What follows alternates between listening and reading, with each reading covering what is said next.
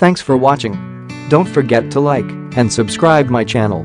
New York Knicks head coach Jeff Hornacek has some tough decisions to make by the start of the season, namely fortifying his core at the point guard position and naming a starter at the center spot.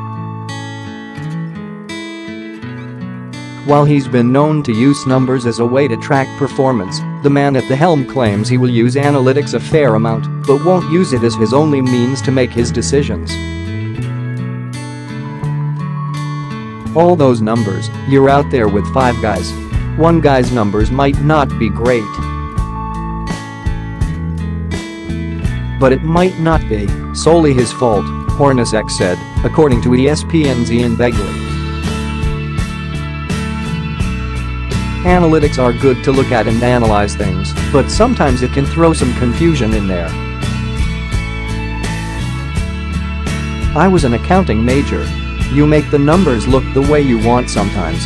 Jeff Hornacek will hone into particular stats like points per play on pick and rolls this season, a point of emphasis in his system.